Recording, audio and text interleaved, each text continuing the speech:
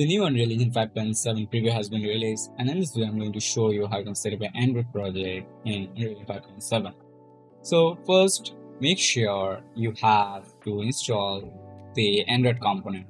First, you have to go to options, make sure that you have the type from under Android. This is must require. Then simply launch it.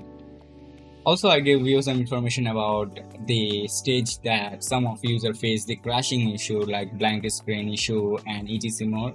You can check the description timeline as well. I'll describe there as well, like in which cases you face those issues and how you can prevent. It has been opened. You have to go to the game sector. Now add here, choose a location or directory that you like, and the project name you can give anything. Make sure some people become confused like, is this my game name? No, this is not your game name. Suppose if your game name is Card Drive, now you don't have to put it right here. Just give it name like CDN. Okay, something like that. This is just a project name, nothing else. This thing only you and your teammate will say, not the user will say, because inside of the project you can set those things. Okay. So once you give it, I always try to suggest you to keep it in small letter. Okay, you doesn't have to give brief loss of. Okay, in the target platform you have to choose mobile. The quality preset is you can choose the maximum or scale maximum. It will give you the maximum quality range and everything like post process, motion blur and etc. In the scalable mode you only get like some limitation, but you'll get more better performance.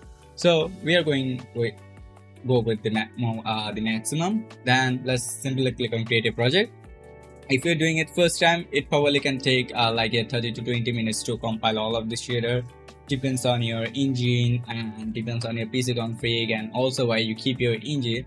In my case, it's all are in an NVMe with a very level processor and RAM and etc. So it won't take lots of time for me. So yep, save, and at here you can give it your listing name like map. After that you can choose project settings, and from here maps and modes, choose your map that you created just like this thing. Okay, once you're done here you have to go basically to the packaging sector. At here always choose this one, generate chunk, because it's so required.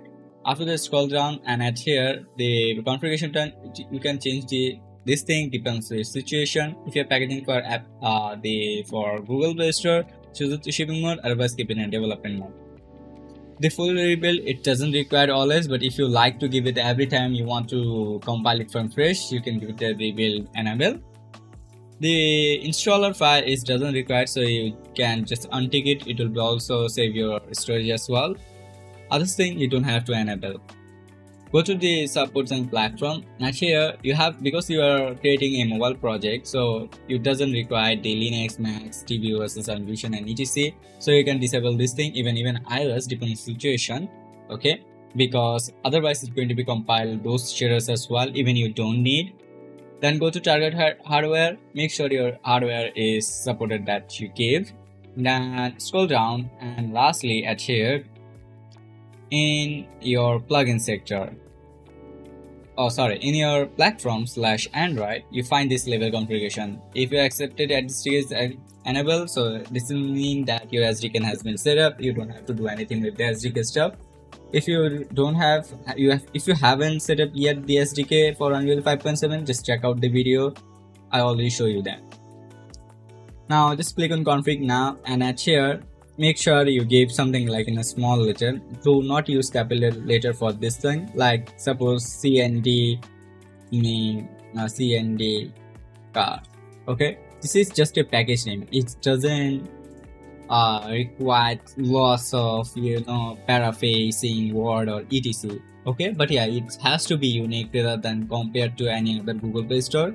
Now if you have a question about how I can understand that if this package already exists or not, just copy your package name. You can go to Google Play Store, and like a Google Play Store follow a simple rule like this, kind of like a ID, where you basically see that ID and the package name. Okay, so suppose if you think that your how your package name is exist or not, like just give me that car drive.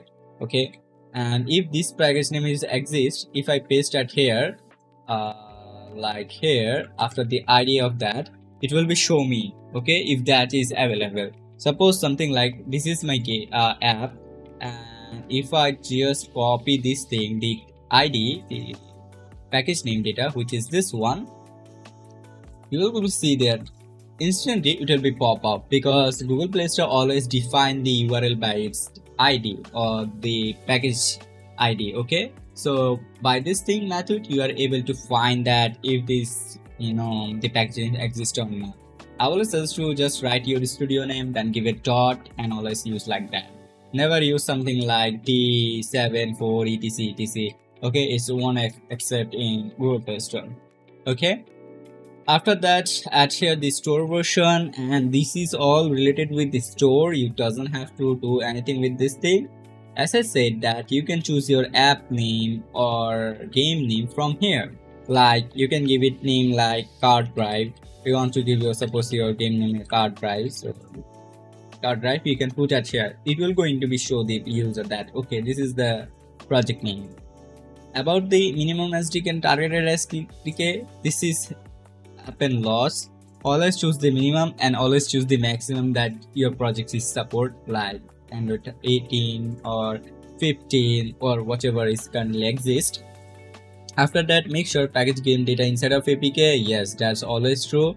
Scroll down and add here the ARM60. Make sure those are ticked.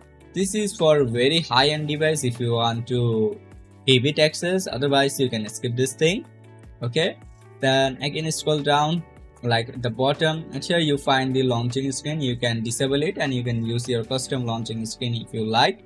About the Bluetooth controllers, lots of time it doesn't require, so you can just keep it disabled, depends on your need. After that, ASTC DSTC texture, it's all depends on you. If you like to redact your package size, you can just disable all of those things. Just use ASTC, because most of now 80% of devices use ASTC because this is the standard right now. That's why. Okay, once you are done at here, you are ready to export. Now your game is ready from here for the Android development. From now you are able to do the game development from here and export this thing. Now let me show you one more thing. In Unreal Engine, the 5.7 series, there's a new option has been enabled, which is you can basically check your shader quality from here, which is the preview Android. You can choose your Android, and here you just choose here the generative OpenGL. So it will be basically compile the whole shader for you, because what happened that lots of time we create some type of material or any mesh that it's working fine in window, but it doesn't look similar as in our Android when we export the game, because of the PC shader or the Android shader is not same. So you have to keep it in mind at that point. So always use this mode, which is give you like a 80 to 90% similarity, so you can understand that this share is going to be work, or this share is so complex that its own effect, or this share is so complicated. You get a little bit of idea, like it's a very tint, or what is the color, is it actually looking perfect or not. With this shader mode you are able to find the thing. So right now it's an Android shader, so I guess you can understand like what is the difference. Like you can see this slightly this scene is very bright, so you're probably going to be see the most of cases 90 to 95% similarity whenever you are in an Android. But just look in your PC, but it's looks a more darker tone and etc. So as I said, it all depends on your Android config and your project settings. Okay, and lastly about exporting the game. Now most of you want to after that building suppose a game you like to share with your friends. How you can do it? So you can do it by pressing platform, then you have to go to SDK manager, go to Android, and here you find that install SDK or click on update SDK. Once you do that, your project will be SDK will be updated. So just give it and it will be updated. After that you have to go to here, which is packaging project, choose it to Android ASTC. Once you're done here, you have to basically go to the launcher, which is this one, project launcher. At here you have to make your this Android configure, because the Unreal Engine new system has been changed, that's why. So what you have to do, you have to click or create a new launch profile, give it name something like Android. You can give it description like build, test, Okay, then you have to press this tick button, tick at here, and once you tick it here, you find the project. You can choose if you want any other project. Now here the target is project default. The platform, now here you can choose it like a multi, open, ESTC, DXTC, etc, whatever you want. So in my case it's ESTC. In the configuration of development, we'll be choose development. You also find the debug, even shipping mode as well. After that, for the content scheme, you can use the packed file system or development package. In my case, I'm going to use development, so because this is the one of the standard one. About the increment pool, you can give or modify with dependency is recommended.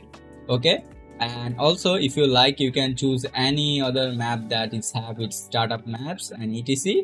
But if you like to choose your own map only, you can choose it from here. This is the more convenient from here. After that, if you want, you can press the build the game and build even is a pre-targeted exist. Also, archive build, it depends on the, because we need a directory to choose. So just choose that archive build. Now you have to choose a location that you like to export your game or you want to see the files, so you can see it.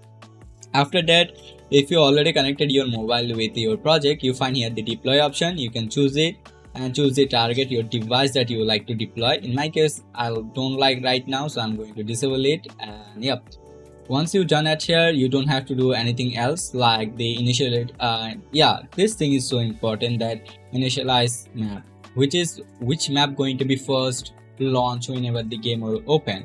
So make sure you choose it at here. Okay, also I will always recommend, if you go to maps and modes, always choose this thing, so it won't face any problem.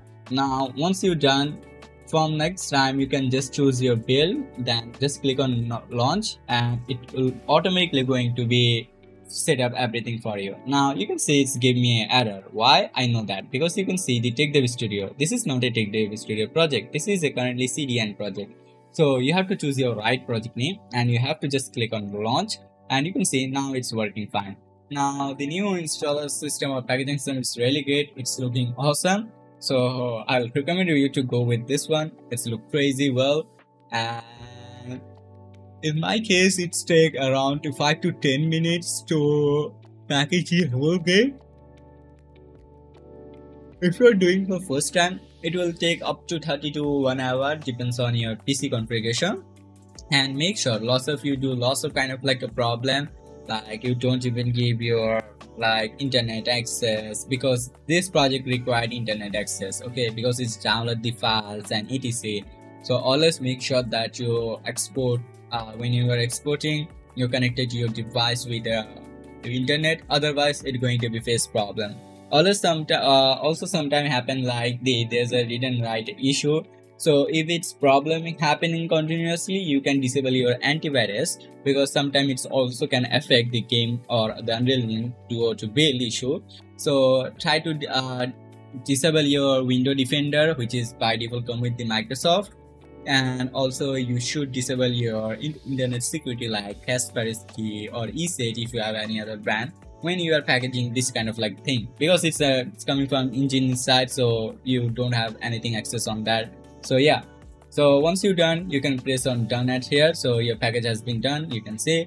Now you can go to the project file, and at here you can choose your location that you selected, like here in my case it's Android, and see I have all of this thing, the installer file, the APK and x64 version as well.